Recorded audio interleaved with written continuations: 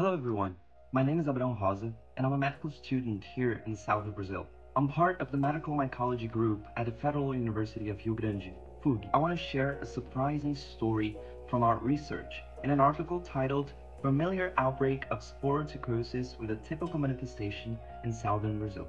First, a quick background. Sporotrichosis is a fungal infection that's a big public health problem in Brazil. It's caused by a fungus named sporotrichs. And our main concern now is the way it transmits from animals to people, meaning that this disease is now a zoonotic disease. The main culprit is the highly aggressive fungus species Sporotrichs brasiliensis, which is carried by infected cats, the main victims.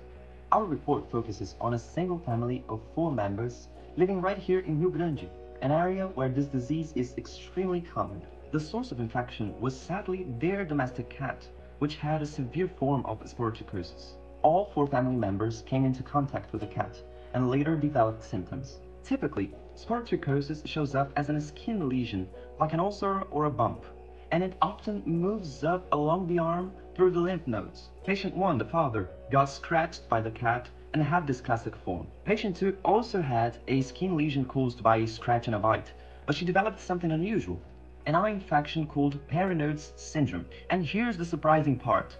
Most of the family had unusual symptoms.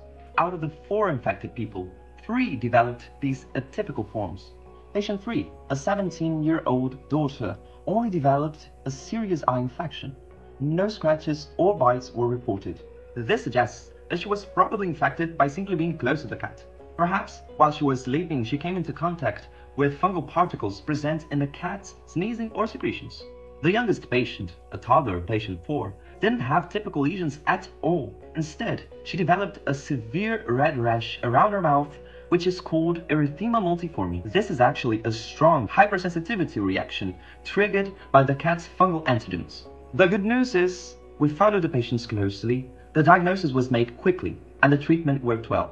We confirmed the infection using lab tests and molecular analysis, identifying the aggressive Sporotrichs brasiliensis. All patients who completed the treatment were cured using the standard medicine, itraconazole. The main message we want to share is simple but crucial. In areas where sporotrichosis is common, doctors and healthcare workers need to have a high suspicion for this disease, even if the patient shows up with a strange form of it, such as an eye infection or maybe a skin rash.